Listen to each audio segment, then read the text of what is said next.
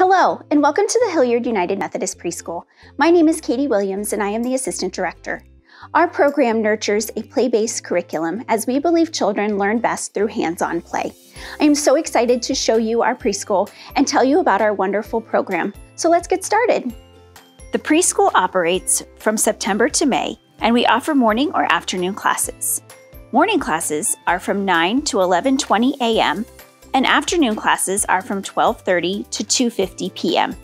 We have a 2 or 3 day a week option for 3-year-olds, a 3 or 4 day a week option for 4-year-olds, and for our 5-year-olds, we offer a 5 day a week class for children who need a little more time to develop before kindergarten or have a late summer birthday. The 3-year-old classrooms have 2 teachers and 14 children for a 1-to-7 ratio. Our 4 and 5-year-olds have 2 teachers and 16 children for a 1-to-8 ratio. Safety is our top priority. All doors to the building remain locked all day long. Visitors must use the keypad at the main entrance to buzz the office, where they can communicate with administrators through the speaker. Due to COVID-19 policies, visitors and parents are not permitted in the building. Each class is assigned a different door for drop-off and pickup to help with social distancing. You will walk your child to their door, and we ask that you wear a mask.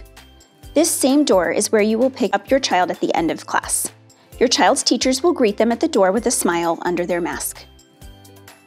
Teachers are required to wear masks. Children are not required to wear a mask, but it is your choice if you want them to. If your child wears a mask but wants to take it off, we will place it in a baggie and put it in their backpack to send home. The only supplies your child will need is a backpack with an extra change of clothes, just in case they get messy or have an accident. The children will have their own locker to hang their coat and backpack. Upon arrival, teachers will do a temperature check on each child. Once the class has arrived, they will walk down together to wash their hands in their classroom. The classroom will be all set up for free play with activities that are arranged on the tables, as well as art projects. Art will be at a table as well as the easel to give children a different perspective. Each month, different themes will be explored and studied. The table activities, such as a Duplo set, Playmobil scene, or other manipulatives, will go along with the theme. Learning through play, table choices help promote sharing, turn-taking, and problem-solving. Usually a sensory activity such as kinetic sand, Play-Doh, foam, or slime is available every day to work on fine motor muscles in their fingers and hands.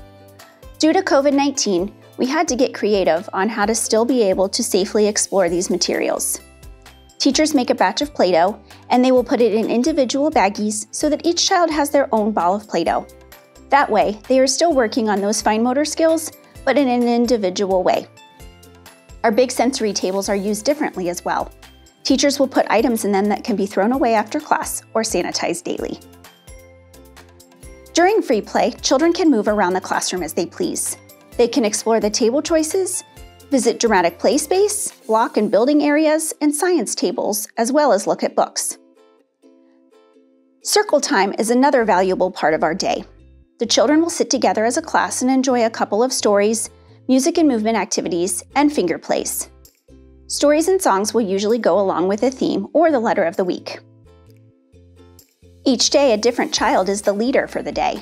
Each class incorporates special roles for their leader for their day to be special.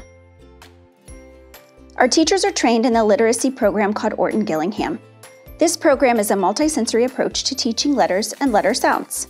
The letters of the week are not taught in order, but rather in a way that focuses on rhyming and building word blends. When we start the letter of the week, we start with letter A. The next weeks that follow will be letter T and letter B so that they begin building words such as at and bat, and talk about how the words rhyme.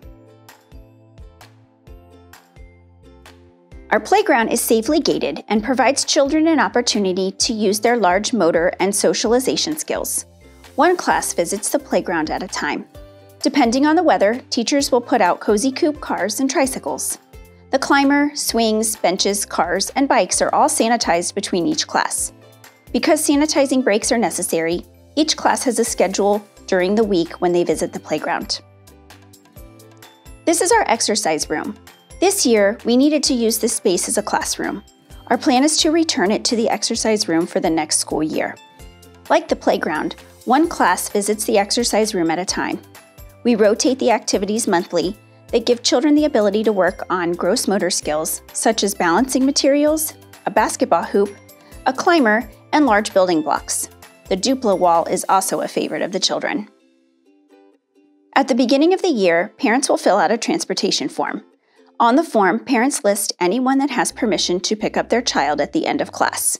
For example, grandparents, aunts and uncles, babysitters, or family friends. For dismissal, teachers will walk the class to the same doors as drop-off. Teachers will be checking IDs before releasing a child to an adult, especially because people are wearing masks and it is hard to know faces. After class is over, teachers email the parents pictures and a daily lesson plan so that parents have an idea of what the day looked like. The lesson plans include books they read, activities that were choices, songs they sang and danced to, as well as the art activity of the day. We also offer meet and greet conferences at the beginning of the year before school starts. This is an opportunity for parents and children to meet the teachers and see the classroom before the first day. This time is also a chance for parents to inform teachers of any allergies or medical concerns that we need to be aware of. Trainings on EpiPens or asthma inhalers are also done at meet and greets. It is just a nice way for children to have a familiar face on that first day of school. Children are assessed twice a year. In the fall, after the teachers have gotten to know the children, they send home a short checklist of how their child is adjusting to preschool.